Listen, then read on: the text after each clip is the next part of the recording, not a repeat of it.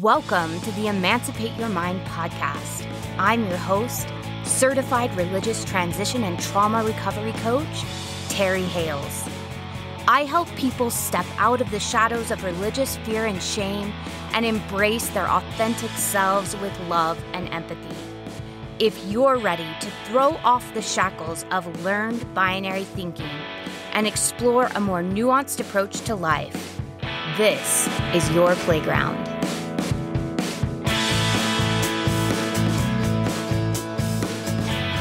Hey everyone, welcome back to the Emancipate Your Mind podcast. Today we have a really exciting guest and a really exciting topic. For the whole month of February, we're going to be talking about issues with relationships. And today we're going to be talking about a conflict cycle, a negative conflict cycle. Do we even want to call it that, a negative conflict cycle? Well, it's a negative cycle, but there's also positive cycles, which we'll cover as well. Get into. Yep. Yeah. So I'm so excited to introduce to you my first guest of the show. And Kevin Hales is a licensed professional counselor who primarily works with marriage and family relationships. He's been practicing for 8 years. Before that, he was active duty military. And he was an Air Force reservist for 6 years. So he was active duty military for 9 and an Air Force reservist for 6 years. I also happen to be lucky enough to call him my husband, and I've been here for his entire professional journey. Well, maybe I missed a couple of college classes, but aside from that, I've been here for all of it. We met at Brigham Young University, where he promptly persuaded me to take a marriage preparation class, and I loved it so much, I changed my major and began studying about human development and relationships right along with him. So we actually started off our marriage with a super glamorous job working as janitors in a building on BYU campus called the Marb. And as we would scrub toilets and do all of that, we would talk about our classwork and the things that we were learning in class. We also had some of our first marriage conflict amongst those bathroom stalls and worked through a lot of that well before the sun came up at like 4 a.m. But yeah, I think he's one of the best therapists I know. I know a lot of therapists. He's one of my very favorite. And I say that without bias, actually. Like whether we were married or not, I would recommend him to anyone.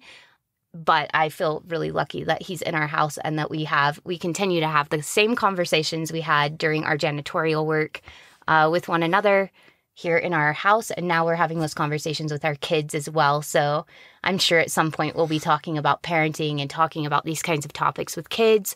But today we're going to talk about adult relationships in particular. So yeah, welcome to the show. Woo woo. All right. So today we're going to talk about conflict cycles, and we're going to talk about the patterns that we get into. And I'm going to kind of turn this over to Kevin and just introduce the topic. This is something he deals with in his practice because all of us have these conflict cycles. Even he and I, we have these conflict cycles, and we're going to talk about them. Yep.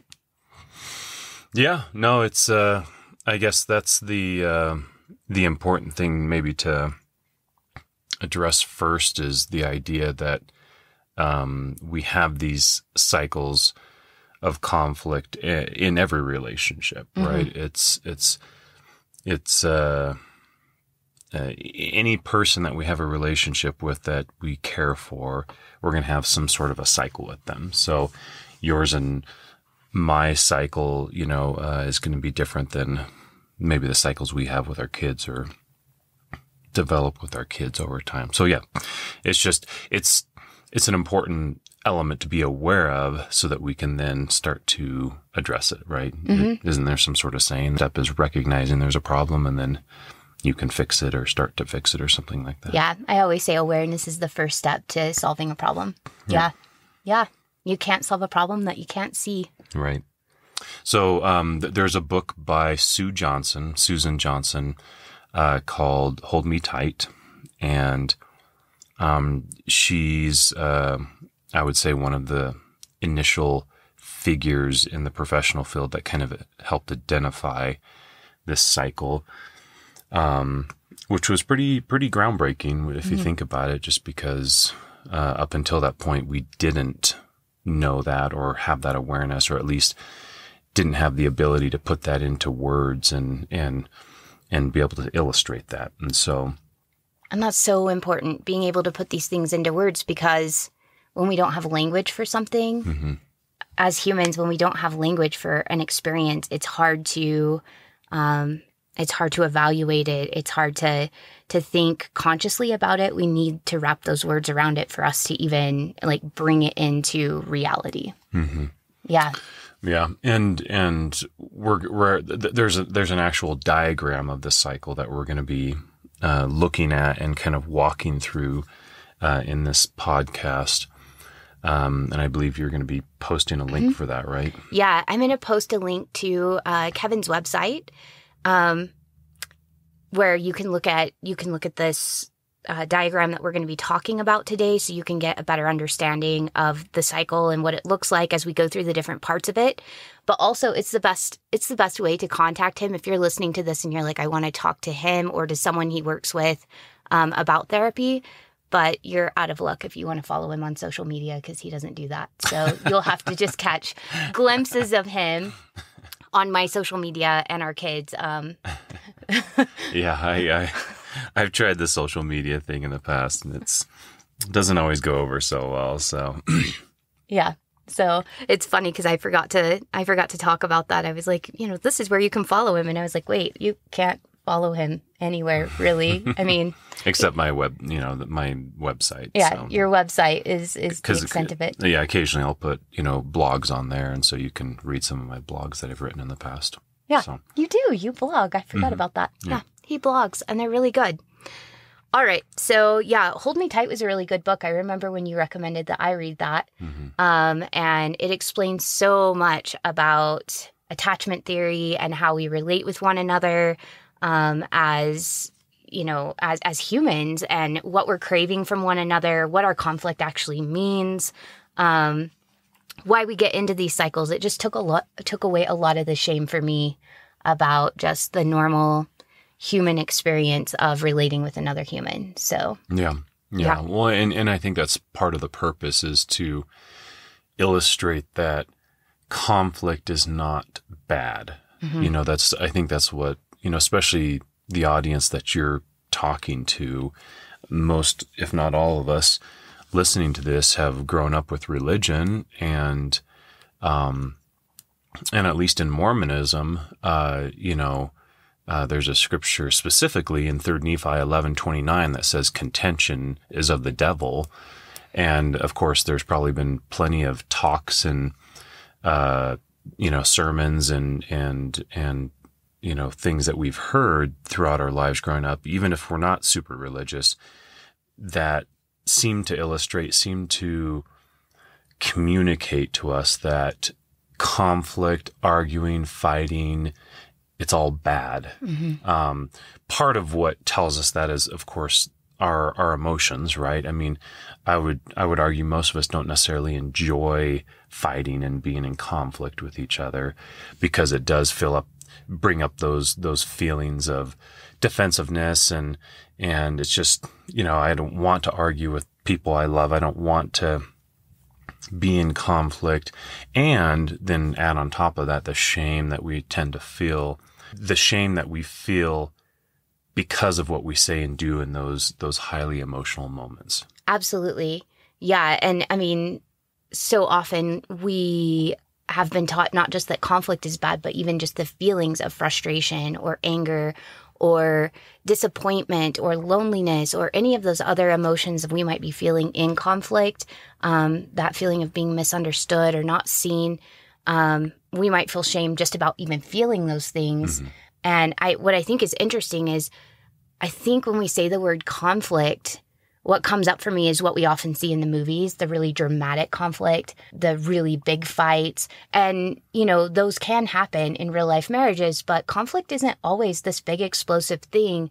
And sometimes conflict even in unhealthy relationships, looks like one person always getting their way and the other person like swallowing themselves or like suppressing who they are or what they want or what they feel. And that doesn't feel good for the person that's constantly suppressing. And I would imagine it doesn't feel good for the person that's always getting their way too. It probably feels like it feels disconnected, I would imagine. And that is like a low simmer conflict. And all of that is conflict. It just, I think most of us, when we think of conflict, we think of big explosive bursts of anger. And we're talking about all human interaction that isn't, that has that friction between it. Yeah.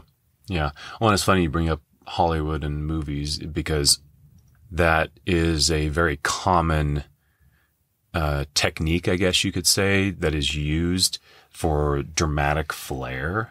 Is, I mean, you see this almost every time there's an argument or a fight in a movie.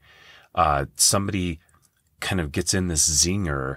They say or do something for this dramatic effect, and then almost every time they'll like turn around and storm out of the room, and the other person, the camera zooms in on their face and they're just kind of jaw dropped, don't have a response.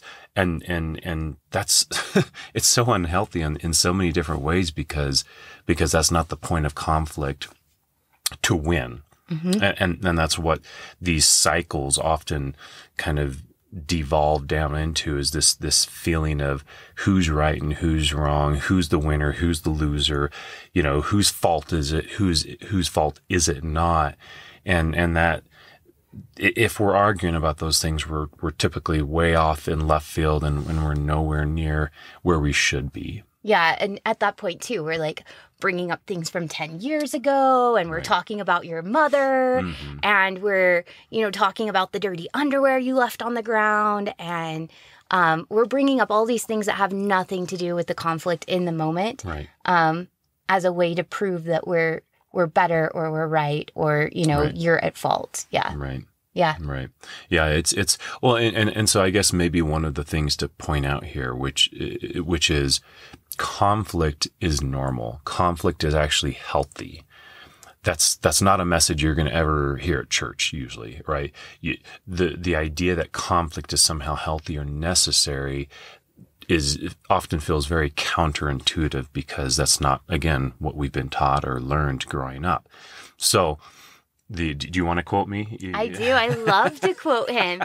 He has this quote that he says. He said it one time while we were on the couch, and I quote him forevermore. He says, "Conflict is the natural byproduct of a loving relationship." And that was one of those jaw drop moments for me where I was like, hold that thought. I'm going to write that down. And so I wrote it down, and I quote him all the time because so many of us, that's a limiting belief that's left over from religion, is that conflict is unhealthy and that it is Satan, when actually it builds trust. When we can talk through conflict and we can understand one another, it actually builds closeness, it builds trust. It's uncomfortable for a moment, but it makes our relationship so much more comfortable in the long run. Yeah, I think I sometimes liken it to growing pains. Right. That there is no such thing as a relationship, that's happily ever after, like a lot of us learned from Disney movies growing up. There is no such thing as a relationship or what's the phrase? Like not a chosen one, but like your soulmate. A soulmate. Thank you. Right. There is no such thing as a soulmate or somebody who just kind of falls into your lap and boom, you're made for each other. I believe you can become soulmates, and that's through hard work and effort and conflict resolution and so forth. But for that to just happen, no, that there is no such thing. And so that requires us to meet these conflictual moments with courage and to show up and to be emotionally mature about the whole thing. Now, that's a tall order because we live in an emotionally unhealthy and toxic world. And so emotional maturity and courage are key ingredients in order to work through the conflict. So going back, I guess, to that idea of growing pains, when we work out, for example, we experience pain in our muscles. And that is because the muscles, the fibers of our muscles are literally being torn apart. And yes, that hurts. There's soreness. But of course, anyone who continues to work out and to be consistent in their working out knows that those muscles will grow and they become stronger and your endurance grows.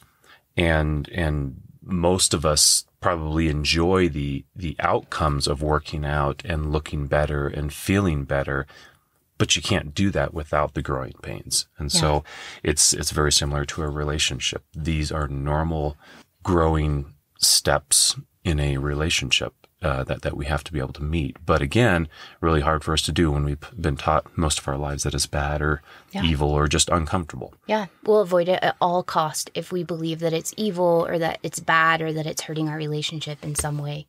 So knowing that conflict is normal, it's not bad, it's a part of any healthy relationship, a loving relationship. Let's maybe lay a couple of ground rules that I try to basically establish with my clients when I work with my couples.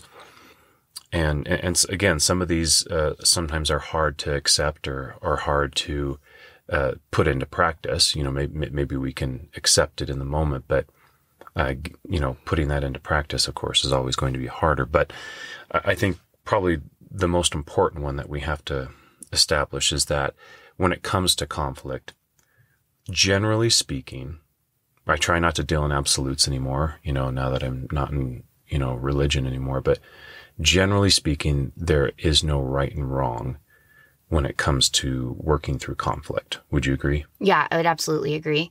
And that's really where we get stuck so often is trying to prove we're right. And the other person's trying to prove they're right. And so often both of us are right when you understand where we're coming from.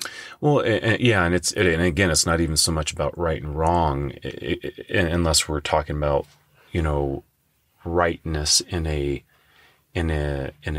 process, which I guess leads to the next ground rule, which is basically that perspective is reality, right? A lot of us have probably heard that phrase before. Perspective is reality. In other words, how I perceive something, how I'm feeling about something, it's real. I'm not making it up. It's not, BS. It's not, a fantasy or something in my head, right? And again, sometimes that's hard to wrap our head around because we are often gaslighted. We are often made to feel that we are wrong or that we're crazy or that we're imagining something or that's my perspective, but it's wrong, because that's not the real truth, And so the idea that there's no right and wrong and that, our perspectives are our realities, sometimes that's we can kind of grasp that concept, but again, it's often harder to put that into practice, particularly when we're in the middle of one of these cycles and emotions are escalated. Yeah, because when we're in anger, we get into fight or flight mode or freeze mode. That can happen. And we're often telling our kids that when we're angry, our blood rushes from our brains into our limbs. We get into our reptilian brain and we're thinking about survival, which is why we either want to run away from the other person. We're the withdrawer, right? We want to run away, or we're the pursuer and we want to fight. And we may not even want to fight. We want to discuss, right? We want to discuss and get through this. So when we're angry or frustrated, it makes so much sense that it would be harder to cognitively think about these things. But when we have these ground rules ahead of time, it's easier to stay in that place of, oh yeah, no, there's no right or wrong. And that the way I'm seeing it is just the way I'm seeing it, that I'm looking at life through my lens, through my perspective, through my, past experiences and how those have gone. And I'm drawing conclusions that might not necessarily be, factual, or they might not be what was intended at all.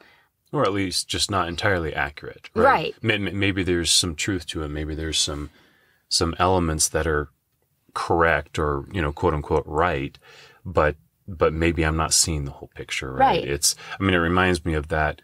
Isn't it like an Indian proverb or something? But these three blind men, are touching different parts of an elephant. Yeah. And one of them is, describing the leg, and it's, well, what does an elephant look like? And remember, these men are blind, so they can't see the whole thing. But one of them is touching the leg. He says, well, an elephant is round and it's thick and it's, kind of hairy. And he's describing his perspective. Another one has the elephant's ear, and he says, no, actually the elephant is, is round and kind of floppy, and it's, kind of wide. And then the other one is maybe messing with the trunk.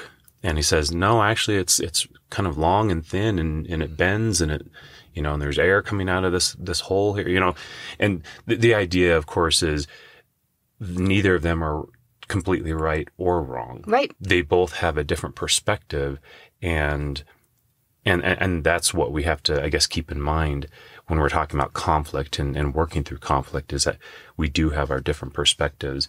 And that's why it's pointless and fruitless to argue about who's right and who's wrong.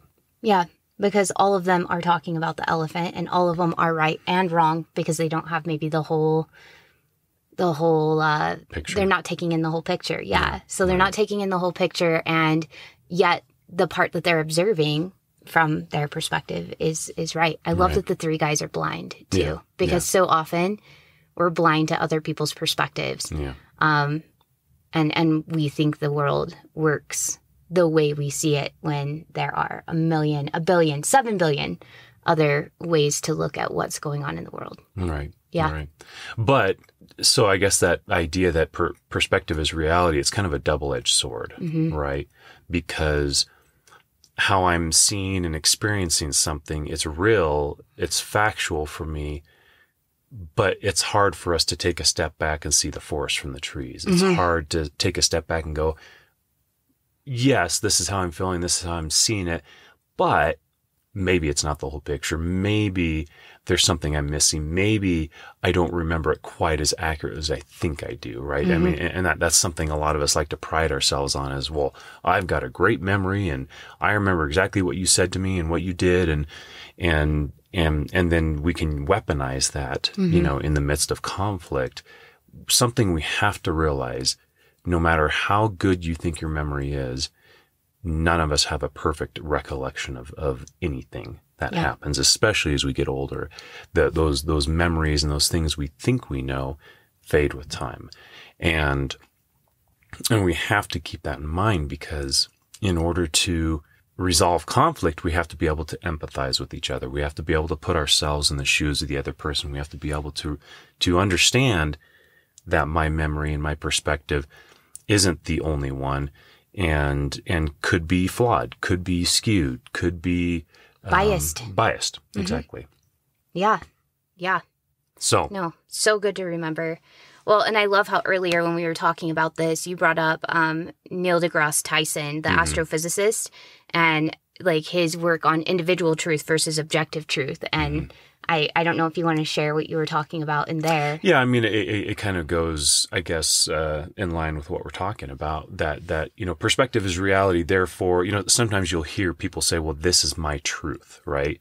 My truth, my reality, it's true. It's not false. It's not made up. And, he uses that word objective truth, individual truth, which is, our own perspectives. And then he uses the word, objective truth, which might be, I don't know, the laws of gravity, for example. No matter how much you try to deny or, disprove the law of gravity, it's still objectively true. At the end of the day, things are still going to fall from the sky because of the law of gravity. And so I think that's probably what he's referring to. But we have to be careful with that when it comes to resolving conflict, because sometimes we hear that phrase, you have your truth, I have my truth, and somewhere in the middle is this ultimate objective truth. And while that might be true in the realm of science, and while that may be technically true in an argument, it's really not the ultimate goal to find that ultimate truth, because then eventually it feels like one of us has to be wrong. And there's always a winner and a loser. Right. And so there's a lot of different approaches to couples therapy. The one I've been trained in is called EFT, emotionally focused therapy. I don't believe that there's one right approach to working through, mental health issues and relationship issues, but it definitely is one of, I would say, the most prominent and effective ones out there. And one of the things that they talk about in EFT is getting lost in the content. Getting lost in the content is basically what we're discussing here, right? Because that's where most arguments tend to reside is in that area of content. What was said, who said it, when they said it, how they said it. And because we're both arguing from our own perspectives and our own takes on things, it's never going to 100% completely sync up. Because we're seeing it through a lens, right? Like you said, when we're in that cycle, we're typically in a fight or flight or freeze state of mind, which means we are relying wholly on our lizard reptilian brain in that moment, which is all about survival. All we're concerned about is survival. And the higher functioning parts of the brain are not operating. They are not firing on all cylinders. And so that's why we do see things through a very different lens and experience things and remember them differently because we're both in our own survival state of mind. Yep. And winning feels like sometimes like a life or death kind of a situation. What do you mean? Well, I mean, so often I feel like whenever you're in conflict and you're in that reptilian brain state of mind, it's not just about who's right or wrong. It's about the survival of your ego, I think is really what it is. Yeah. The survival of your sense of self, the survival of having a voice in the relationship, having a presence, being heard, because that sense of self-worth and belonging is so important to us as humans. We will fight tooth and nail for it because losing ourselves and having to subvert ourselves can feel like a kind of death, I feel like, in some ways. Yeah.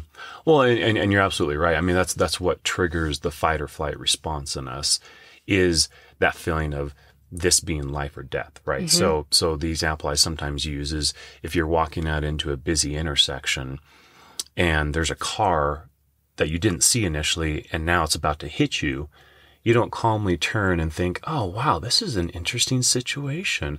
I wonder what I should do right now. It's like, it's so silly to think about it in those terms because what we're going to do is we're going to immediately leap into action. We're going to fly out of the way of the car. Or, of course, you'll hear and see situations where somebody's standing in front of a car and we jump out and push that person out of the way, right? We're not thinking again to ourselves logically, oh, I should sacrifice myself, on behalf of this other person, especially if it's like our kid. We're obviously not going to think about that in that way. But that's immediately where our mind goes because it is a life and death situation. Now, the parallel here, of course, is that because of this topic of belonging and attachment needs, that's how we experience our most intimate relationships. We experience it from that place of life or death. And so as an example of that,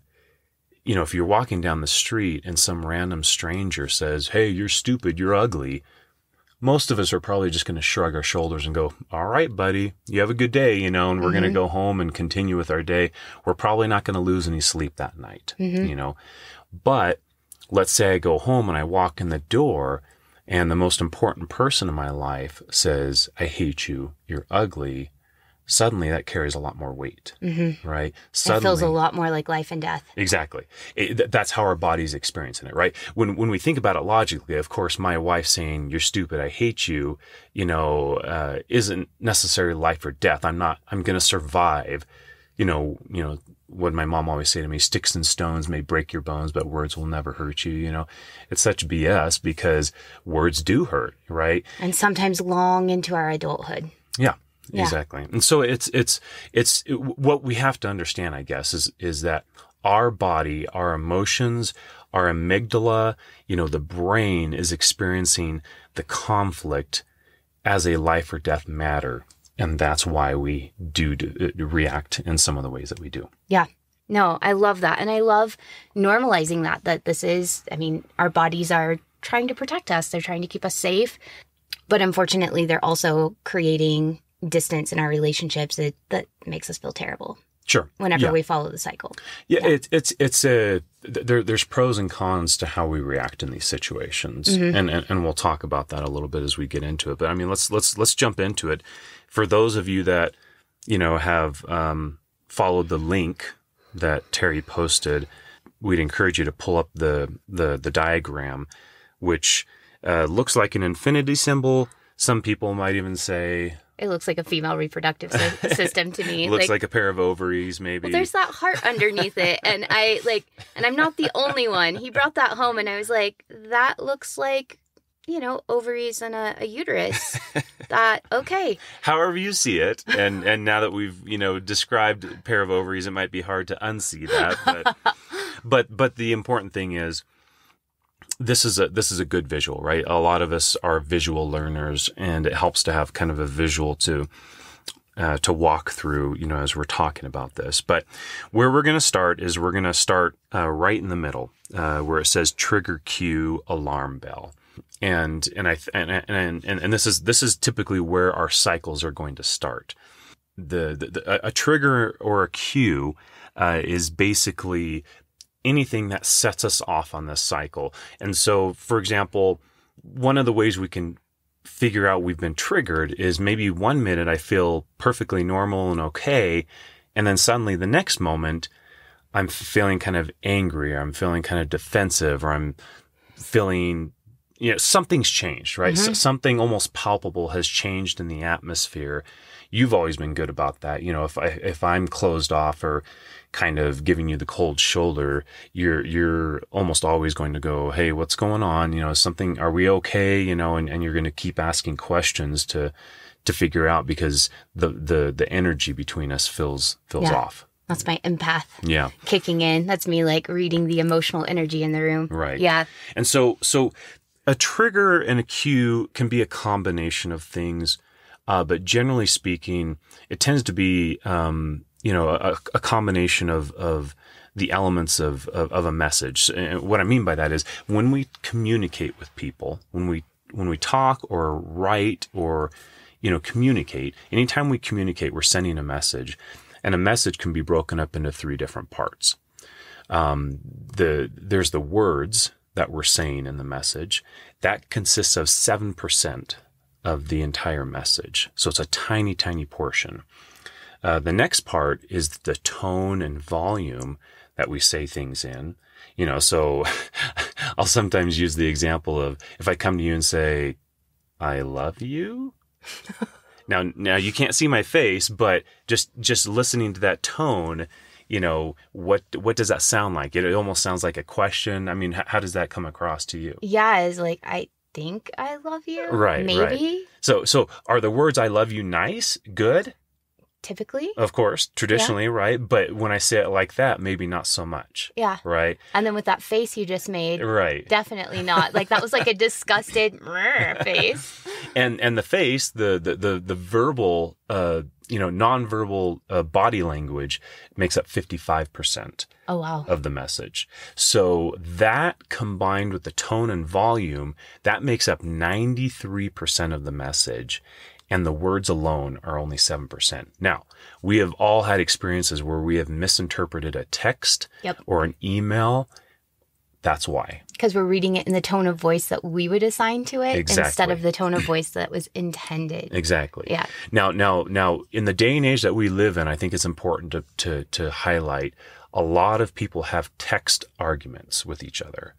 And this is part of why these do happen, because we're lacking the tone and the volume and the body language. Mm-hmm. And so that's an important part to keep in mind when we're talking about, arguing and fighting, is it's almost always going to be better to resolve conflict in person, face to face, not via text or email. At the very least, over the telephone. Right. Yeah. And obviously, if that's not possible, telephone. But of course, video is as accessible as it ever was before nowadays. Yeah. So have a video call, do FaceTime, be able to see people's body language, because so often, even without words, people are communicating things with their body language. Exactly. In my coaching sessions all the time, I can see people get uncomfortable, even though they say they're fine, or they say, no, I think I'm resolved here. I can see in their body. They're not comfortable. They're still, and I can ask them about that. Like, you look uncomfortable. Tell me about that. Right. Right. Yeah, it'd be the same way, like if you were talking to me and sharing something about yourself or your day, and I keep glancing at my watch, and I'm going, wow, that's awesome, honey, but I keep glancing at my watch. What's the real message? Is I don't want to be here. I don't want to listen to you. I'm too busy for you.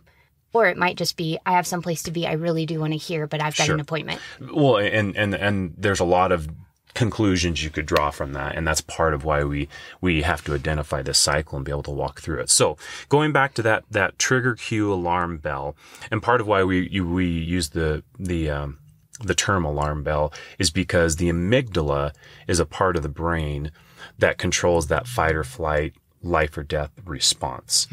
And the amygdala, that's actually one of its nicknames, is the brain's smoke alarm. Right. And so when the smoke alarm goes off in our house, rarely, if ever, do we stop and go, that's an interesting noise.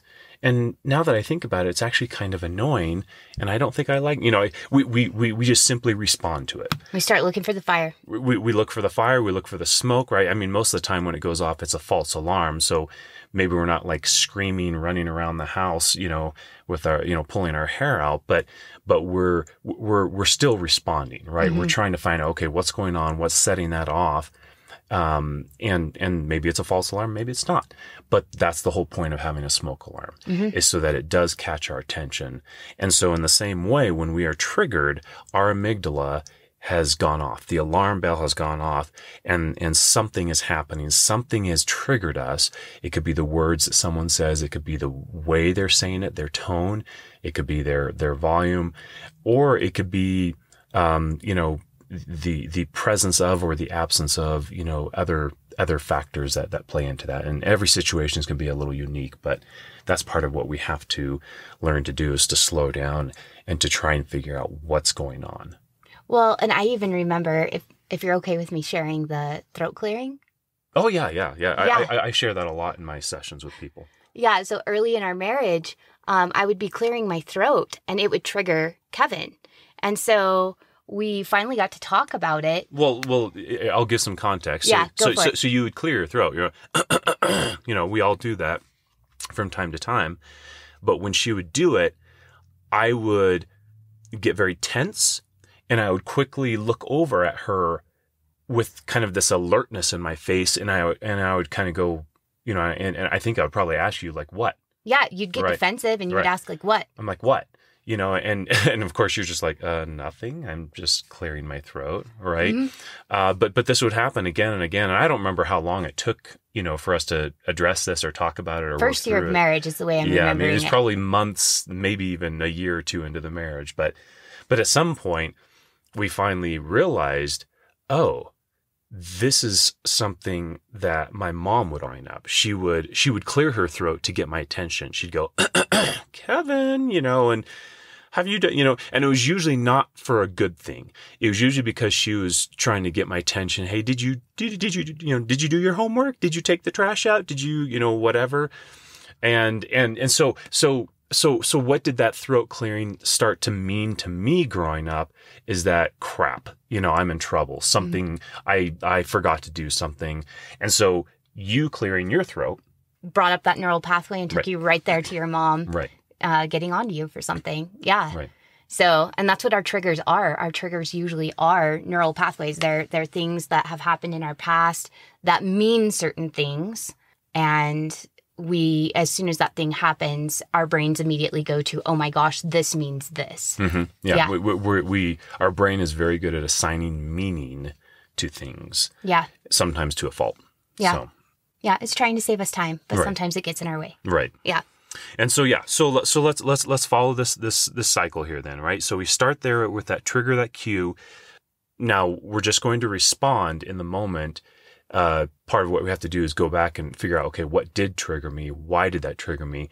But we're often not going to be cognizant of that right there in the moment. We're just going to react. Especially right when we're learning about this. I mean, you learn about this and you're like, you know, you may not catch it until after the whole thing has happened. But this is a great exercise to go back and look at the argument. Exactly. And get curious about that trigger. Right. Yeah. And now, and of course, just, you know, this probably should be obvious, but I'll say it anyways. This whole cycle, this whole pattern is so quick. It's instantaneous. It is so fast. It's broken down into these very, you know, practical steps to make it easier for us to understand and absorb what's happening. But just realize that this is not like a very, you know, logical, there's another word I'm looking for, but it's not this gradual, you know, it's not a slow process. It's fast. It's a matter of seconds or minutes. Right. Honestly, if it were slowed down in real life, we probably wouldn't get into the explosive arguments that we get into. It's because it's so fast and there's not time to think, and we're on that instinctive, you know, we're using that instinctive brain. And we're using our neural pathways like crazy. We're bouncing from one thing to the other thing to the other thing, and we're assigning meanings in matters of seconds. Right. Yeah. Right. So the first stop there on that diagram, if you follow the arrow to the right there, is reactive feelings. Now, reactive feelings are another way to refer to reactive feelings are secondary emotions. Mm-hmm. Secondary emotions by nature are reactive. And typically the emotions that fall in that category we can kind of categorize under the umbrella of anger. Mm-hmm. So anger, sometimes people are triggered by that word anger, right? I'll sometimes, hey, is that, you know, man, you must feel kind of angry. You know, a lot of people are like, no, I'm not angry. You know, it's that there's a knee jerk, you know, rejection that sometimes we have to the word anger. I use the word anger just as a general description, and I think of it like an umbrella. And under that umbrella of anger, there's a whole spectrum of emotions that will fall under that category. So maybe on the lower end of the spectrum is I'm mildly annoyed or irritated or bothered or, you know, frustrated or whatever. Or defensive or... Right. Yeah. And then on the other extreme, you know, livid, enraged, things of that sort, like something really, really strong and intense. And then, you know, a whole range of other, you know, emotions that maybe fall somewhere in that category as far as their intensity goes. Yeah. But that's what we're talking about when we talk about reactive feelings. And notice the descriptive terms: felt sense in your body, meaning you're feeling this in your body, which is how we experience emotions. Yeah. If you need more help with that, go to episode 2. I talk all about physiological responses to emotions and how they feel in your body. And I give you exercises to get really clear on how your body experiences each emotion, because all of us have different responses. It's very individualized. Yeah. Yeah. And important to know, because if we don't have that awareness, then it's all the harder to get out of this cycle because we're not even aware of what I'm feeling and what I'm experiencing emotionally. Yeah, we just go on autopilot at that point. Yeah. So, but that's what's happening in that moment. We are experiencing reactive emotions because, again, our brain has gone into fight or flight or freeze mode. Now, this next part is really important. The story, okay? And what we mean by the word story is that all of us, like I said earlier, we assign meaning to things. So the story in my head, you know, going back to you clearing your throat, the story in my head was, crap, I'm in trouble, right? And you can identify what the story is by just voicing what's going through your head. What's that inner dialogue? What are you saying to yourself? What is that dialogue in your head? That's the story. You're assigning meaning to what is happening. So in that example, I'm assigning meaning to your throat clearing, meaning I'm in trouble or you're trying to get my attention for something. And then we go up to that next part, how you cope. How you cope just basically means how do you respond in that moment? How are you, in the example they give there, you know, maybe you're protective, maybe you're reactive, maybe you're defensive.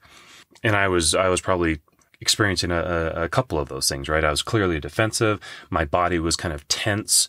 And I was reacting to you and I'd go, what? Right? Now, let's follow this all the way around. So follow that up. and notice the arrow brings you right back down to trigger and cue. So in this example, my reaction of what triggered you how? Oh, so then I get very protective, because what happens is I grew up with a mom that had some huge anger explosions, and it often started with terse words, but it could get big. Mm-hmm. And so that terse what automatically puts me on the alert to protect myself and keep myself safe, and all of my armor starts going up. Mm-hmm. So I'm feeling scared is actually the emotion I'm feeling when that happens, because I don't know, like, are dishes going to go flying? Are people going to get hurt? What kind of words are going to be said? Mom, if you're listening, I'm sorry. I love you. You're amazing. We've come so far. But from my childhood, that's where I was. And so your what automatically put me on, like, do I need to run? Mm-hmm. Do I need to defend myself? All my armor is going up, and I'm getting ready to protect myself. Yeah. And it's interesting that you bring up fear, because sometimes that is a reactive emotion, right? Mm-hmm. Sometimes that is the initial, emotion that sometimes people will feel, rather than like anger or defensiveness or irritated. However, it's probably fair to say that while that was maybe your initial emotional response, depending on how aggressive or attacking I am, that might bring up some of those reactive feelings as well. Probably anger as well. This like sense of injustice of, I didn't do anything to you. I was just over here minding my business. Mm-hmm. Why are you snapping at me? Right. Yeah. So there would be some of that everything, as well. everything you just said right there is what? Oh yeah, that's my story. Right. That's my story. This is not fair. That's the inner dialogue going on. This isn't fair.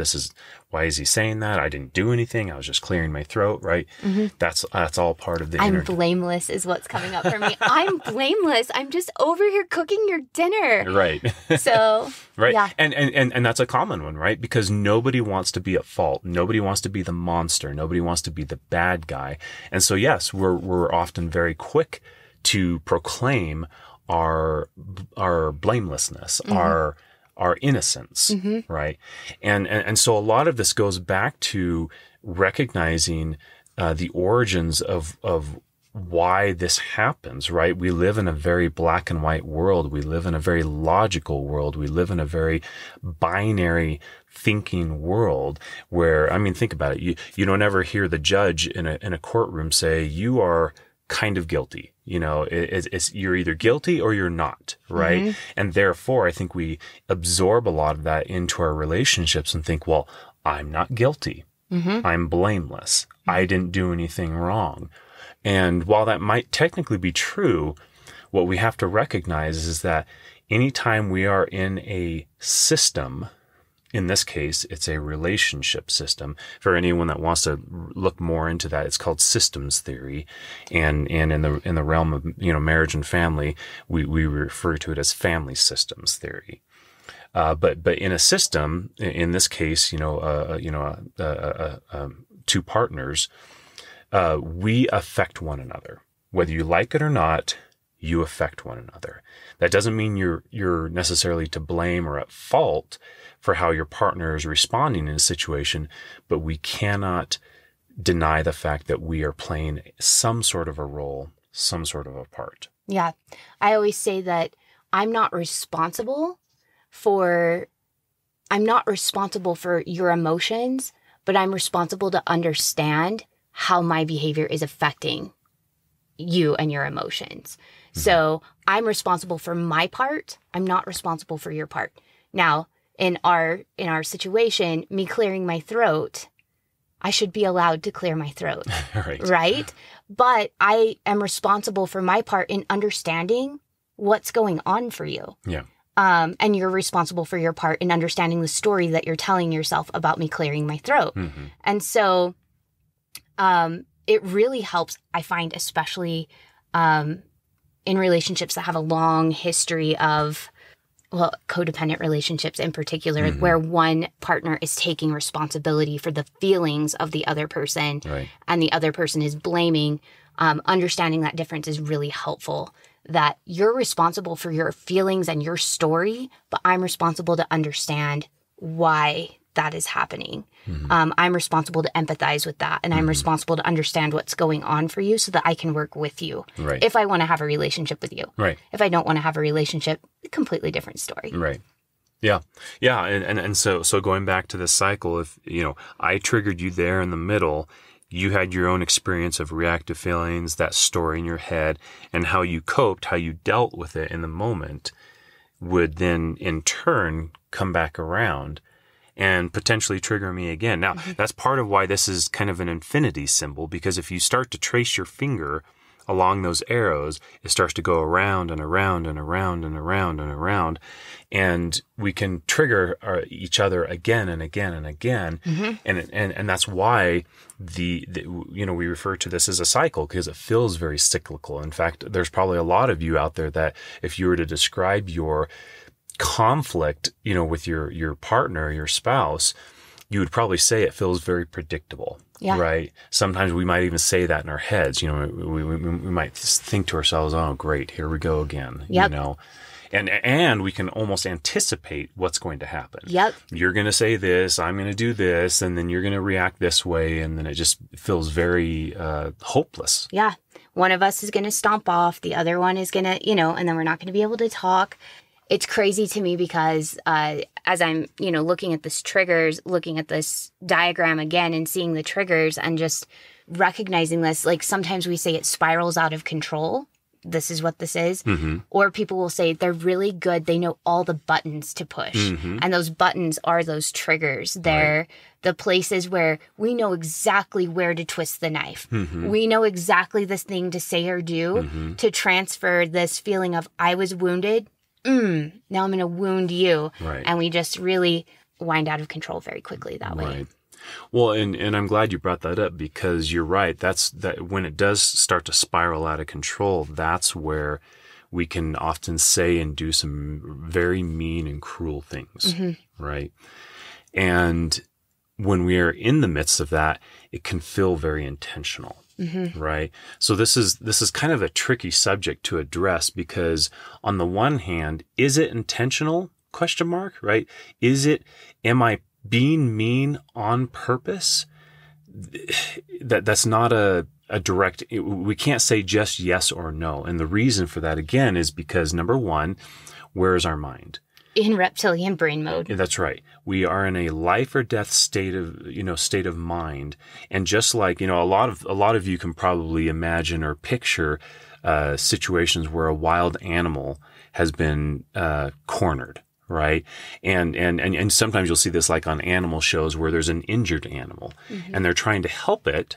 But how's this wild animal reacting? Claws out, it's trying to bite. It's, Right, I mean, right. Cats, I think of wild cats in particular. Yeah. I remember our cat that we had, a number of years ago, that I think we took her to the vet, and she had some sort of, I can't remember if they sewed her up or something, but we had to apply medicine on her, and it was a nightmare trying to get her to hold still. And it's that's basically what's happening. Because remember, folks, we are animals at our core. We have evolved from simpler species, and so we still have those parts of our brain, those parts of the brain that are active in these types of moments.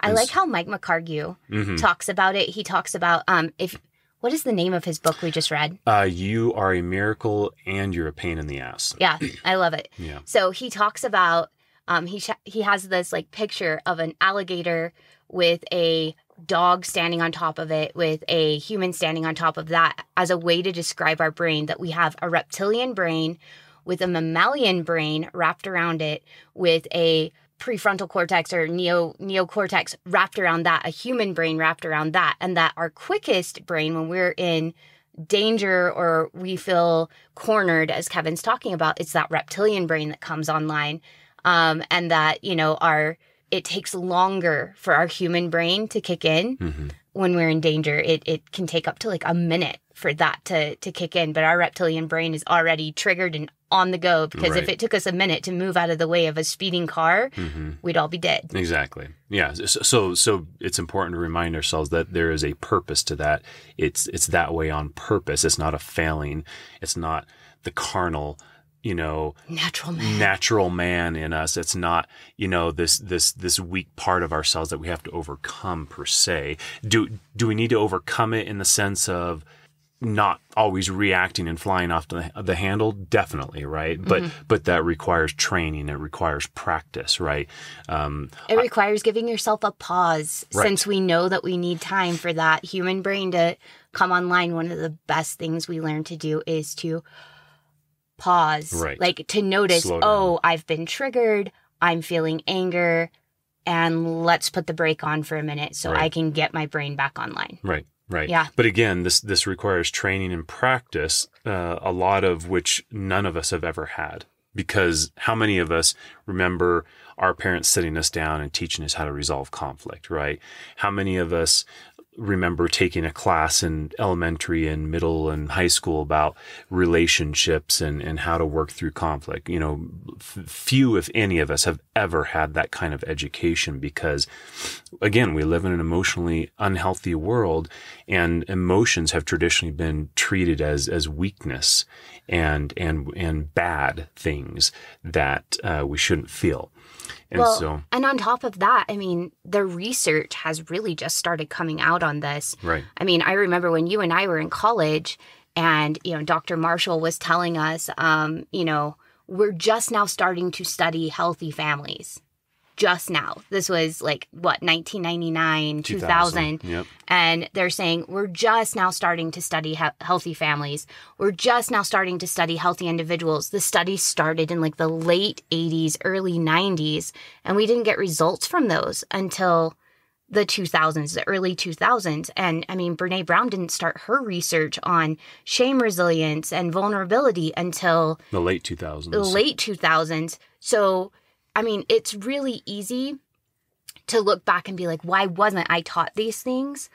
They couldn't have taught us these things. This is new information. This is stuff that we're so lucky to get to learn now and teach our kids. And what I love is seeing our kids come home. They're learning emotional intelligence in elementary school now. Mm-hmm. Kent's blowing away his teacher. Our son is blowing away his teacher, because she's like, let's name all the emotions. Let's see how many you can name. And he'll name all the emotions and then draw new faces for new emotions. And just because we talk about this at the dinner table, but they're learning about it in elementary school, but it was not available until now. Yeah. And so it's important to realize just how recent a lot of this is. And anytime something has been discovered, in the world of research and science, you have to give it a couple of decades for it to really start to permeate the rest of the culture and people. And then it will still take yet another few decades after that for you to see any real significant change, I think, on a societal level. Yeah. I would almost say a whole generation. At least. Before you start seeing that, because what you need is what's happening with our sons, where they're being taught about empathy. They're being taught about emotional intelligence. They're being taught about conflict resolution as part of public education, which is amazing. Right. They're going to grow up, and it's not everybody that's being taught these things. So, some schools are being taught this, some are not, but they're going to grow up, and you're going to have a generation of people who understand this and have grown up with this in childhood that are then turning around and teaching their kids. And there's more people who know about this stuff. So I would say it takes a generation, if not two, for it to really sink in. Yeah. Yeah. Yeah. Well, and it's a gradual process. So it's always going to take time, but yeah, that's where we're at, right? That's where our mind is at. And so going back to that question, that dilemma, are we intentionally being hurtful and mean to each other? I would say that the answer is yes and no. Yes, because obviously we're the ones saying it and doing it. We are ultimately responsible for what we say and do. No one else can be blamed for that. So yes, in that sense, that it is intentional. We're obviously saying it. We're obviously doing those things. But then I would also argue that no, it's not completely our fault, because a lot of how we're reacting and what we're saying and doing in that moment is just simply a knee-jerk reaction, right? When the doctor takes the little mallet and checks your reflexes on your knee, your leg is going to bounce out a little bit, because that is how your body is wired. You're not bad, if your knee, if your leg bounces out, because again, that's how we're wired. And so in the same sense, or going back to that wild animal that's cornered, it's just simply reacting because it doesn't know any better. Mm-hmm. And so we really need to give ourselves and the other people in our lives some grace and some flexibility for being capable of saying and doing mean things. Not because they're a quote unquote bad person or a mean person or an abusive person, but because they're human. Mm-hmm. And this is what humans do when we are pushed to our limits. What would you say for people who feel like they are in abusive relationships where, abuse, emotional or mental abuse, like how do you draw that line between this is a normal reaction and we are responsible and we're also like, how do you... It's probably a combination of things, right? I mean, some of us are hypersensitive to certain situations and certain words and reactions from people. And something very well could feel abusive, mm-hmm. even though the other person wasn't necessarily intending to be abusive. Makes sense. And so again, that's kind of a gray area. You can't necessarily say it's one or the other, because that perspective as reality, comes into play here, that I might be experiencing. So let's take, for example, somebody who grows up in a home where their parents, quote unquote, never argued, right? Now, of course, that is not, there is no such thing. All couples, have conflict. Yes, there are some couples who literally never yell or break things or insult each other. And it appears from the outside that they don't have conflict, that they don't fight, that they don't argue. But the reality is they do have conflict. It's just quiet. Mm-hmm. Or it's the type where they just quietly kind of slink away and nothing is ever really resolved. And so, or where one person always gets their way and the other person just submits. Right. Yeah. But in that example, that there are a lot of people who have grown up in environments like that and with parents who are like that. And sometimes they go into their adult lives and into their own relationships thinking that's what a healthy relationship looks like. Mm-hmm. And so when they find themselves in conflict with their partner or spouse, and let's say their partner or spouse grew up in the opposite extreme, where their parents were yelling and screaming and breaking things and cussing and hurting each other in all sorts of ways, guess what those two people's norms are? When it comes to conflict, the one person who grew up in the quiet home thinks, in a relationship, we don't argue, or if there's conflict or disagreements, we definitely don't yell or scream or insult each other. And then this other person, they have a completely different norm, mm-hmm. right? In that person's head, you yell, you scream, you break things, and that's your norm. Now, the person who grew up in a quiet environment might experience a yell or even just a raised voice from their partner and spouse. They might experience that as abusive, mm-hmm. right? Mm-hmm.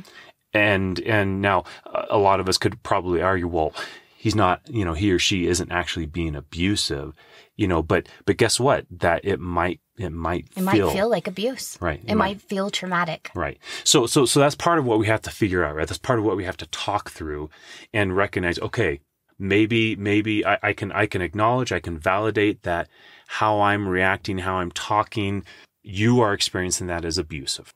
And maybe there's room to become more or less sensitive mm-hmm. towards this type of situation, right? There has to be an ability to discuss and kind of work through mm-hmm. a scenario like that. Mm-hmm. When should people seek help? Before they get in a relationship. In other words, I believe that therapy and counseling should be part of our preventative medicine, right? That we don't go to the doctor when we have stage 4 cancer. We want to go as soon as we sense something is off or something feels different. I love it. Okay. I love it. So that's the short answer, but we often don't do that, right? We wait until it's malignant. Yes, we sometimes do wait until that very last minute.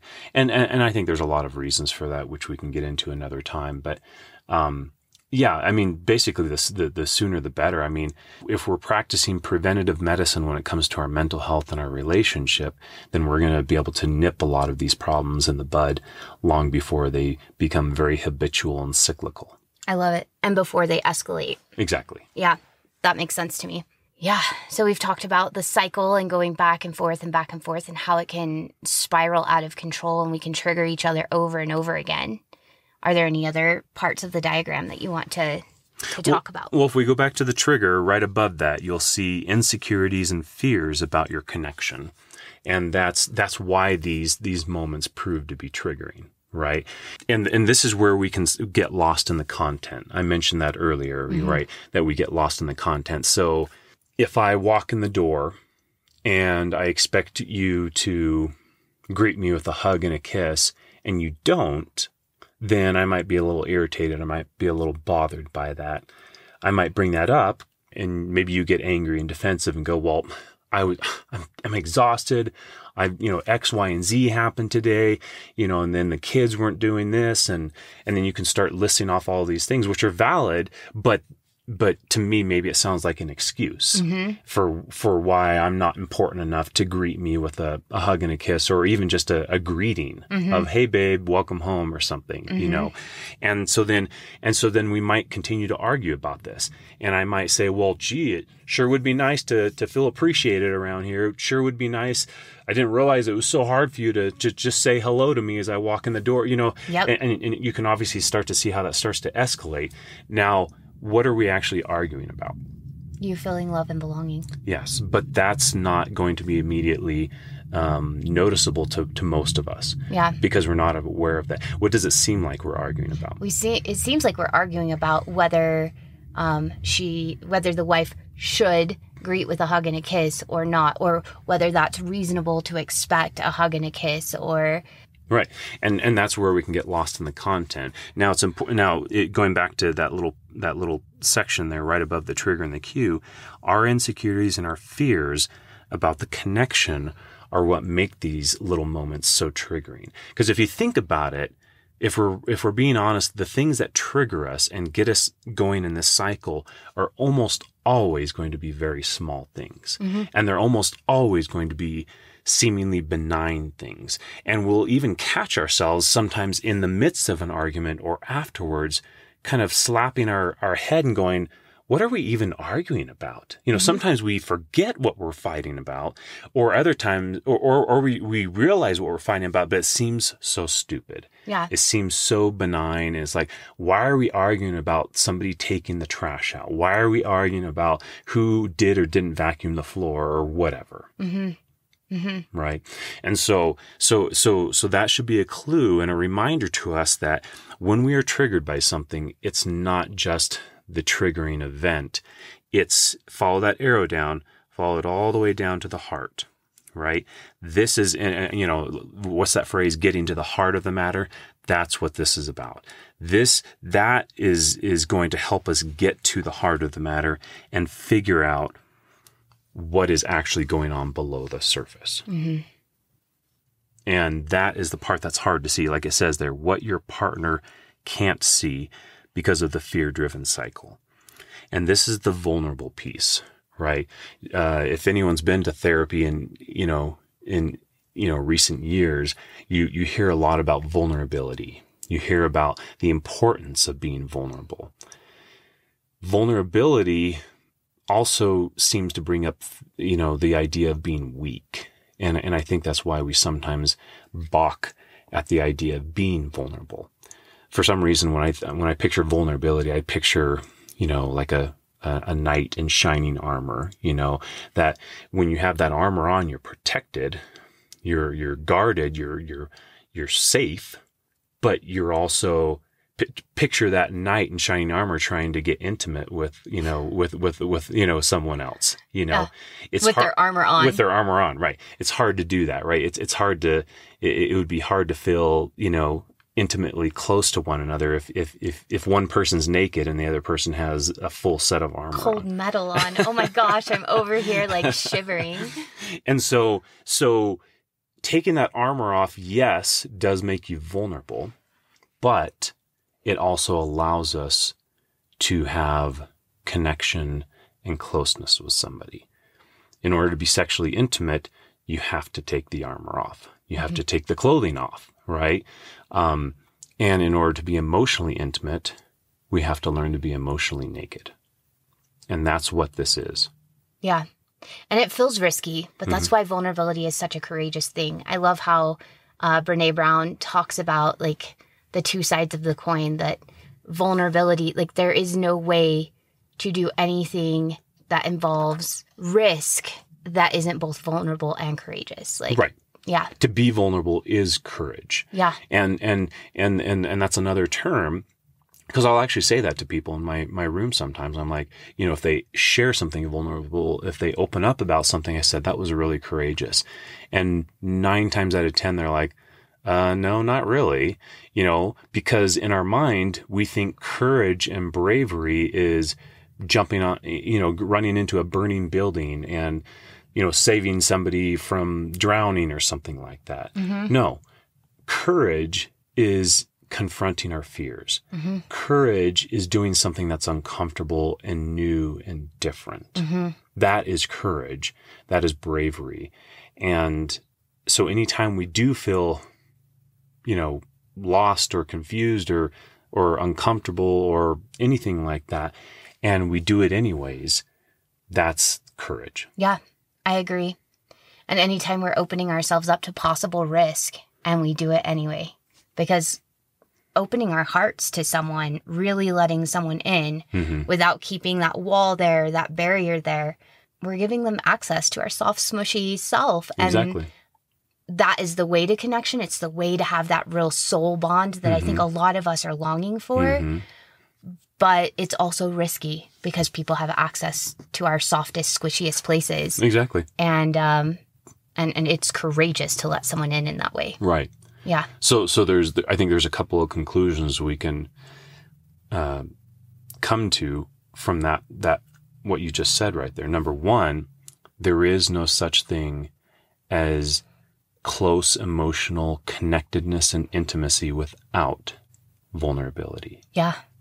And so if your spouse or your family of origin or your friends or, the people you hang out with, if you are not able to be emotionally vulnerable with them, it is not a completely safe environment. Yeah, that's true. Now, it can still be relatively safe, right? But if I cannot take that armor off completely, then it's not a completely safe environment. Yeah. I think there's levels of safety and that we can feel with different people. Yeah, I think you're absolutely right. We might feel safe in certain ways, but maybe not in others. Correct. And we allow ourselves to take off the armor in those areas, but maybe not other areas. Correct. Yeah. Yeah. In fact, sometimes I'll hear my couples talk about that. Because when we're talking about safety and vulnerability, we inevitably the topic of trust comes up. Right. And if I were to, if there were a couple to come in and they were just yelling and bickering and super angry and loud and hurtful towards each other, if I asked them if they trusted each other, they'd say no. Maybe, or they would definitely say yes. Oh.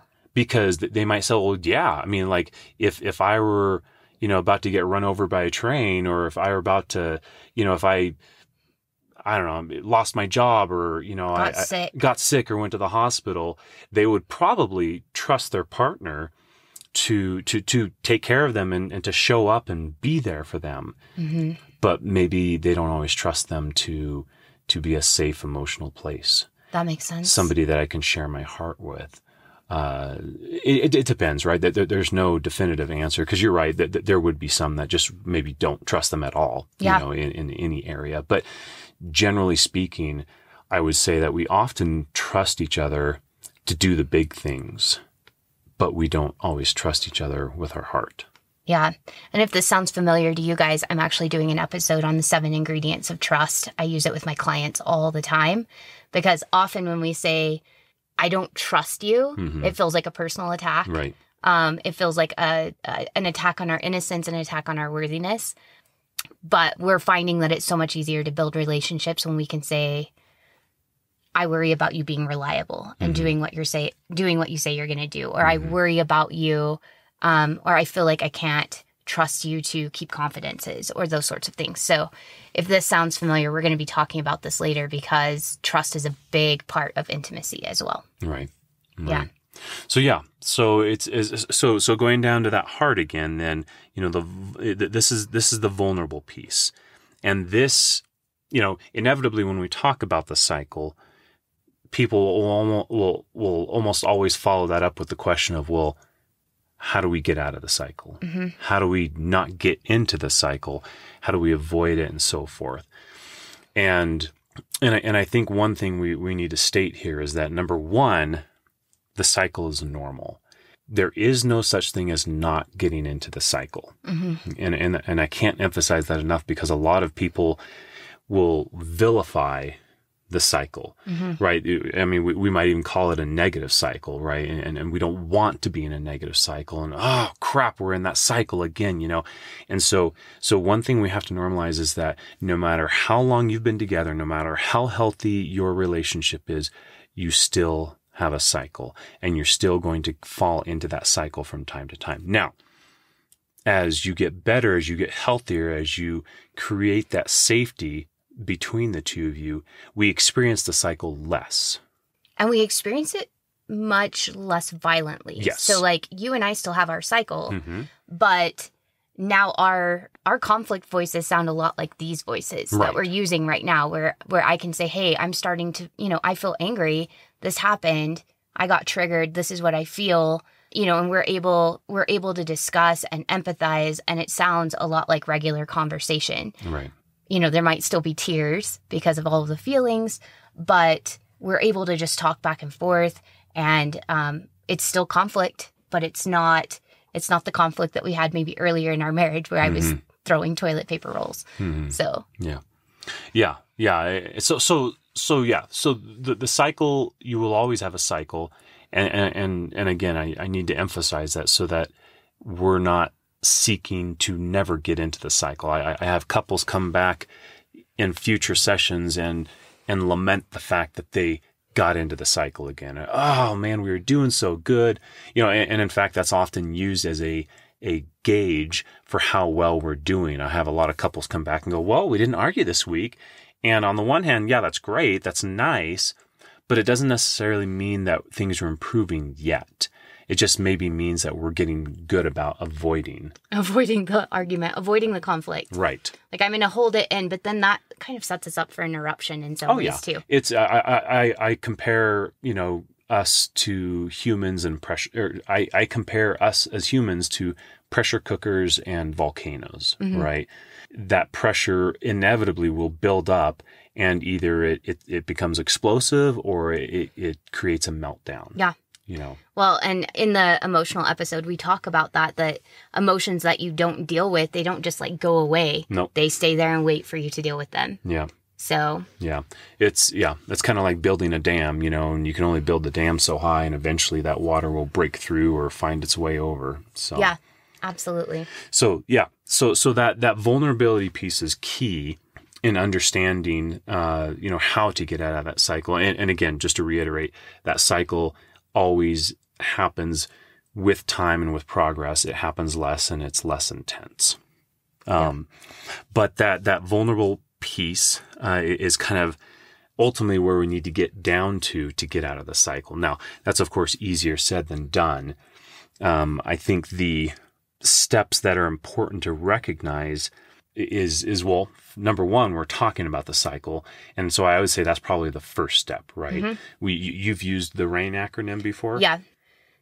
Yeah, so I use the RAIN acronym. I think I use it a little bit differently than you do, but the concept's the same. I use it for emotional awareness and working through emotions, but I like how you use it working through this cycle as well. So do you want to kind of talk about that a little bit? Yeah, so RAIN is the acronym, and the R stands for recognize. You're right. So number one, in order to get out of a cycle, we have to recognize that we're in a cycle.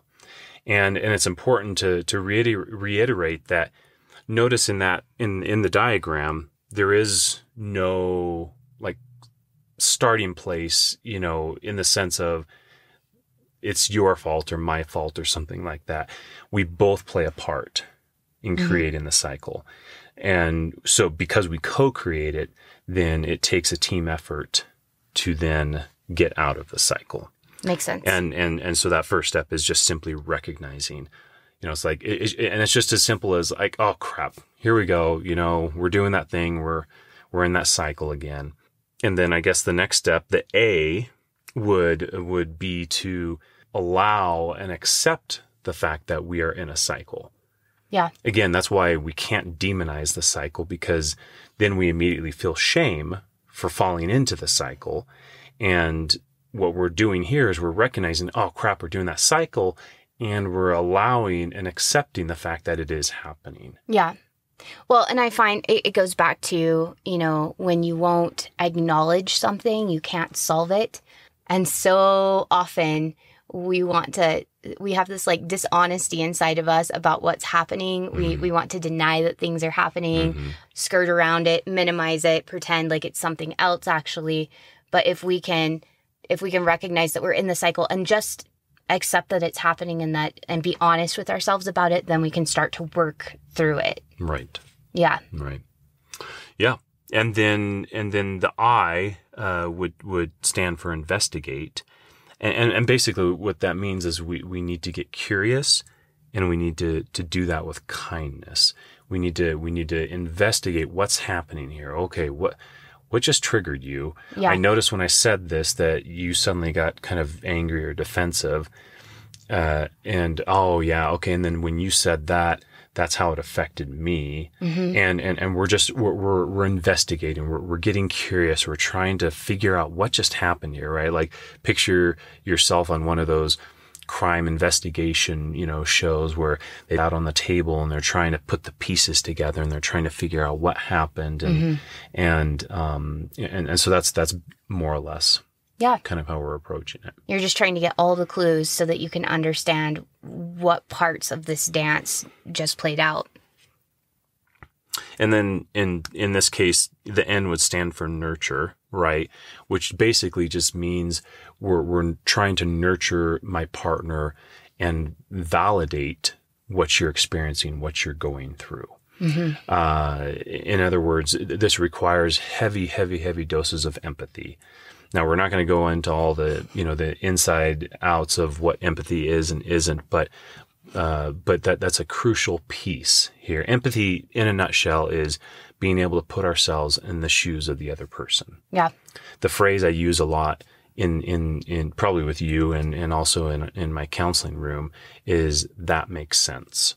Yeah. And I will say that because when someone is explaining or what the story in their head was and why they reacted the way they did, it makes sense to me. And I'll go, that makes sense. When he said, I hate you, because you gave him the cold shoulder when he came in the door, I can honestly say that makes sense. Maybe we shouldn't have said, I hate you. Maybe we shouldn't have reacted a certain way, but the reality is, we're very purposeful beings as human beings. We're not, as Brene Brown says, we're not sucking on purpose. Yep. Right. So if I am hurtful to you, it's not because I woke up that morning and thought to myself, I think it would be a really good idea to be mean and cruel to my wife when I get home tonight. Right. And that's why going back to that word intention, right? Am I intentionally being mean? Yes and no. Right. Because I'm not planning for that. I'm not, intentionally being mean in that sense, but I'm still being mean because of how I'm reacting in that moment. So it's sometimes it's kind of hard to figure out what exactly that means, but that's what it boils down to is when we really understand what we're feeling, how we're interpreting that, the story in our head.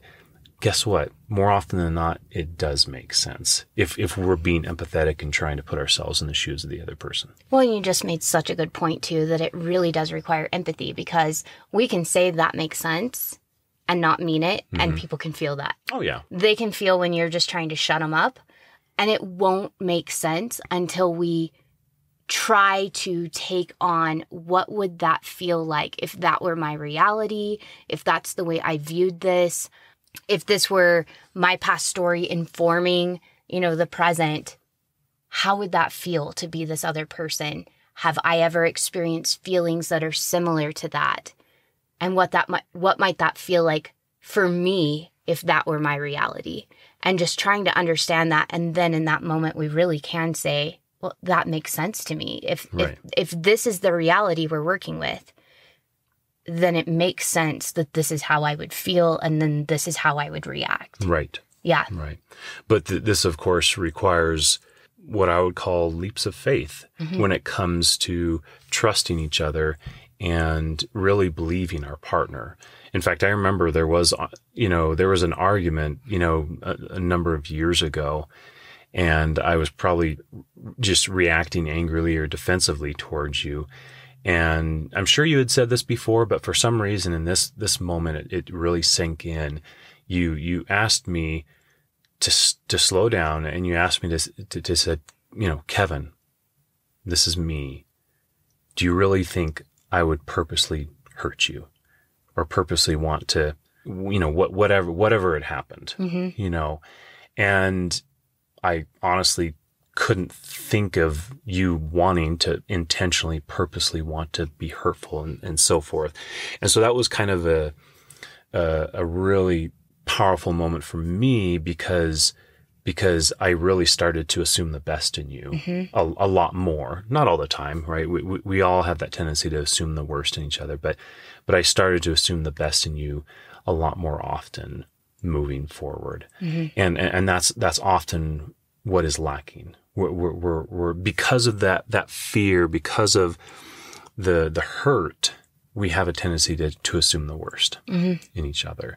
And so we really need to reverse that process of assuming the best in each other so that we can get down to the heart. As long as we're assuming the worst in each other, we're stuck up in that cycle up there. And as soon as we can back towards assuming the best in each other, we can get down into that heart, which is the vulnerable primary emotions. That's where we can start to, and that's what all those little words are down there. That's where we can share the sadness that I'm feeling, the fear that I'm feeling, the hurt, the loneliness, all of these things which are very, very vulnerable. And that key part right there, all of these vulnerable primary emotions are about our attachment needs, which usually tend to boil down to wanting to be loved and accepted and valued in my relationship with you. Yeah. And if I'm not feeling valued, if I'm not feeling heard, if I'm not feeling like I matter to you, then that's where the fear and the defensiveness and the reactive emotions come from. That makes so much sense. That makes sense. Did you hear me say it? And I hope it makes sense to everybody, right? And now, obviously, this is, we're talking about it and we're doing it in a calm, collected manner. The real moment where the rubber meets the road is once we're in a situation like this again. Yeah. Can we start to recognize, can we start to pull ourselves back from that cycle that we're stuck in? Something we should probably address real quick is that we tend to take on one of two different roles when we're in the cycle. I'm glad you're addressing this. Yeah. Yeah. Well, and it's important to recognize, because oftentimes one of us will take on the role of a withdrawer and the other person might take on the role of a pursuer. Now, the withdrawer tends to be somebody who withdraws, pulls away, disengages. Sometimes the withdrawer is uncomfortable with emotion as well. Not always, but sometimes there's a discomfort with emotion. That's part of why they withdraw and disengage, right? The withdrawer might have the mindset of, this is stupid. Let's not argue. It gets ridiculous. Things get out of control when we get emotional, things of that sort, right? That's usually their mindset. They're the ones that usually want to cool down and cool off. Early in our marriage, I was definitely more of the withdrawer. And I was the pursuer. And you were the pursuer. But now here's the kicker, right? When you withdraw, when you disengage, yes, time will eventually help you cool off, right? That's where we get that phrase, time heals all things. By the way, that is not 100% true. Time does help with healing, but time in and of itself does not heal things. But that's a whole nother podcast. That's a whole nother podcast. But we do need to disengage. We do need to sometimes take a break. Not always, but sometimes we do. And that's part of the recognition part of the RAIN acronym, right? When we recognize that we're in that cycle, maybe it means let's just take a break, right? Take some deep breaths, go for a walk, go into separate rooms, right? Whatever you need to do to let that, that anger kind of pass. And then we can come back, and that's where we can start to kind of investigate and get curious and try to discuss and understand what was happening, what was going on, and so forth. The pause is to get your human brain back online, get out of reptilian mode. Exactly. So that you can discuss things logically, like the mature adults that you are. Right. Most of the time. Right. But if you're taking a pause and never coming back, right, that actually is detrimental to your relationship. It's not helpful to, just disengage from the reptilian brain and then come back and pretend like nothing happened. That actually drives distance and right, it drives distrust. Right. Well, and so we have to recognize that these two different styles, the withdrawing and the pursuing, they both have pros and cons. And the pros here are exactly what we're talking about. It gives you some time, gives you some space.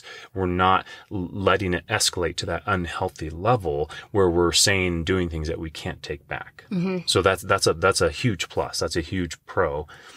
But of course the con is, like you said, early in our relationship, I wouldn't come back. Mm-hmm. I would withdraw, and I would kind of probably subconsciously pat myself on the back because we weren't arguing, we weren't fighting, because that's of the devil.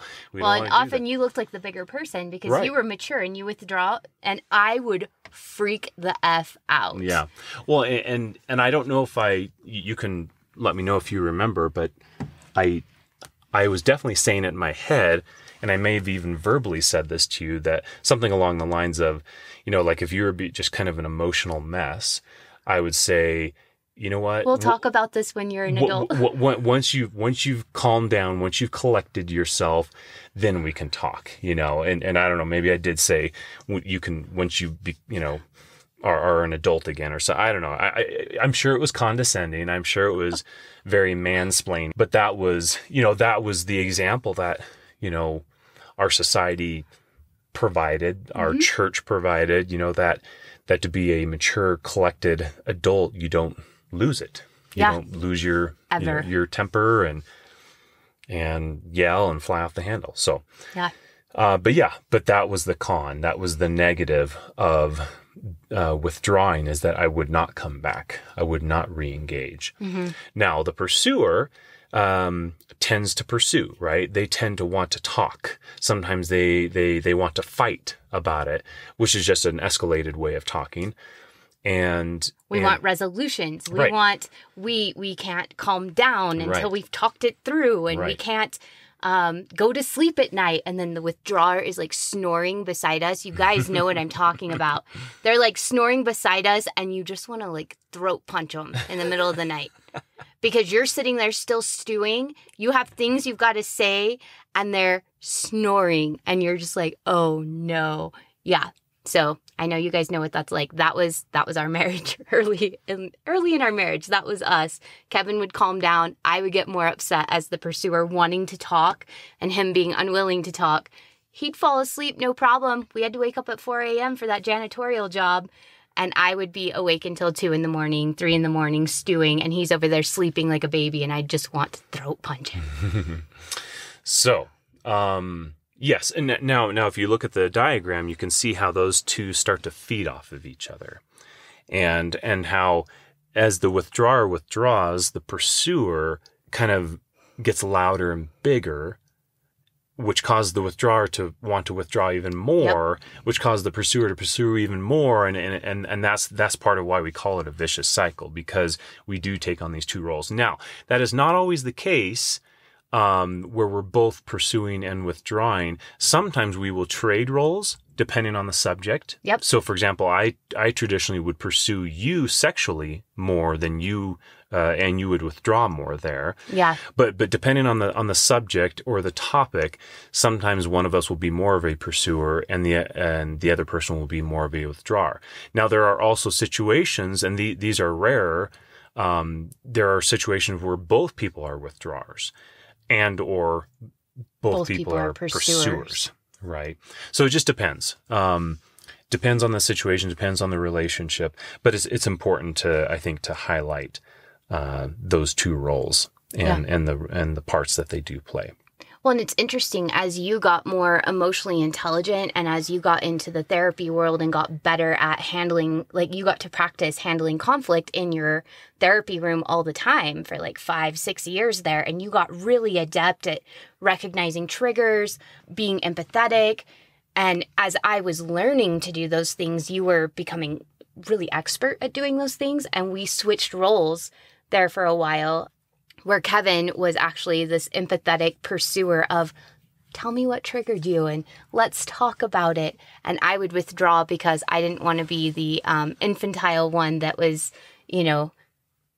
saying or doing crazy things. I wasn't as emotionally evolved, I guess you would say. And it was embarrassing to me, and that I couldn't handle things with such finesse, and was still learning to feel my emotions and still learning to communicate them. And I would get flustered. And so there were times that I would withdraw and want to like leave the house or like leave the vicinity just so I could calm down and try to figure myself out. So we switched roles there for a little while as you became more emotionally intelligent and better able to like wade into the difficult emotions and deal with conflict before I was quite at that level. So. Right. And then when you were asleep at night, sometimes I would want to throat punch you. You would want to throat punch. It's fair. It's fair. Now that I think about it, some mornings I would wake up and I had kind of a sore throat. So were you like punching me in my sleep? I admit to nothing. Now, something to keep in mind, when addressing the cycle and when wanting to get better and to improve and not be in the cycle so much, something to keep in mind is that this has been a pattern for years, if not decades. And therefore, it is not something you just snap your fingers, flip the light switch, and then suddenly we're all better, right? There's a phrase which sounds really good, but is ultimately false, which is when you know better, you do better, right? Oh, it sounds so good and it sounds so nice. And yet it is false because these neurological connections in our brain, which I will sometimes call emotional muscle memory. I call them neural pathways, and right. You call them emotional muscle memory. Right. Yeah. Because it's muscle memory. It's what we're used to doing. It's acted. It's how I've always talked about or addressed things. And so it's important to give ourselves some grace and some flexibility when we're talking about growth and improvement. We have to be flexible. We have to allow ourselves to circle back is what I refer to it as. And, imagine with me a scenario where you're driving down the highway and there's a specific exit that you need to get off on. And we've all done this at one point or another in our lives where there's a specific exit where we want to get off on and we miss it, right? We miss it and we're like, oh crap, I didn't see it, or I just was zoning out or something. And sometimes the reason we miss a specific exit is because we're used to getting off at maybe another exit. And so it's muscle memory. It's what I've always been used to doing. And because I'm used to getting off at this other exit, I miss the other one. Now, When we miss that exit, I'm willing to bet that most of the time we don't just pull off to the side of the road and scream and yell and hit the ceiling or something, right? We probably, like, what would you do? I'd get off at the next exit. I might scream and yell. Right. All the way to the next exit, Right. but I would get off at the next exit. Right. And then at the next exit, we either circle around, get back on the freeway and go back to that exit that we missed, or maybe we just take some side streets and find our way there that way. So this concept of circling back, I think, is an important one because we have to recognize that we are going to miss that exit. In other words, we're going to fall into that cycle still. It's still going to happen. And that's why the goal of never getting into the cycle is the wrong goal to have here. We have to recognize that we're still going to get into that cycle from time to time. But the goal here is to catch ourselves sooner and sooner. Maybe we have an argument and it's the next day that we suddenly realize, oh crap, that's that cycle that we talked about or that Kevin talked about in our last session or something, right? If we can recognize that, if we can acknowledge that, guess what? That actually is progress because we're recognizing it. And then maybe we have another argument and this time we catch ourselves maybe an hour or two later. And then we have another argument, sometime after that, and we realize it kind of midway through, and then eventually maybe we're catching ourselves right as we're getting into the cycle, but we slow down, we pull away, we cool off, and then we come back and try to work through it. The goal is catch yourself sooner and sooner, right? Mm-hmm. If you miss that exit, you probably start to take mental notes. You're like, oh, shoot. Okay. The exit is right by that big target right there. And so the next time I see that target, I'll know the exit's coming up, right? Maybe you miss the exit one or two more times after that, but eventually, especially if this is an exit you need to get off, on a regular basis, eventually it's going to become muscle memory and you're just going to be like a homing pigeon and you're not going to even think about it anymore. And you just do it because that's what you've always done. Yeah. And that's how it's worked for us with working through this cycle as well, is I remember times when we would catch ourselves after the cycle. And I remember times when we'd catch ourselves midway through the cycle. And it was usually you because you were working with this so often that you would say, wait, stop. What triggered you? Help me understand. And I could almost I could see you detach in that RAIN acronym. I use non-attachment. I can't remember what the N is anymore right now, but you detach, you realize non-identified. Non-identified, yeah. Yeah. So I could almost watch you step out and detach and look at the cycle in the middle. Mm-hmm. And that taught me to do that. Mm-hmm. And now we often catch ourselves right at the trigger. Yeah. I mean, it's really common for one of us to get triggered and be like, oh, what just happened there? Right. We don't even get into the cycle a lot of the time now. We stop it right at the trigger. Right. A lot of us have heard the phrase out of sight, out of mind. The opposite is true. In sight, in mind. Sometimes I will recommend people, print out a copy of this cycle, this diagram, put it up on the refrigerator, put it up on the bathroom mirror, put it someplace visible so you are reminded of it, so that you see it, and so that you can review either with yourself or, with your partner, what is the part that I play in this? Mm-hmm. Yeah. Or if you're catching it afterwards, to go back and assign the roles. What was that feeling I was feeling? Right. What was the story I was telling myself? Right. How did my reaction trigger you? How are you experiencing that? Mm-hmm. And by the way, do that when you're calm. So Right. Yeah. Yeah. You want to try and obviously have that conversation, not when you're really heated and escalated. Your reptilian brain doesn't like conversations like that. Right. So this has been fantastic. Is there anything else you want to say to kind of complete the episode? Not that I can think of. I hope that's helpful. Well, it's been a wonderful pleasure having you on the episode. I love that I get to live with you and we get to have these conversations all the time. I hope this has been really helpful for you guys. So many of my clients, people I'm talking to on Instagram, people I'm talking to on the Facebook pages are, talking about these kind of patterns, particularly, all of us have the patterns regardless, but particularly if one of you has deconstructed your faith and the other one is still in, these can be really, really helpful conversations for navigating those waters, especially.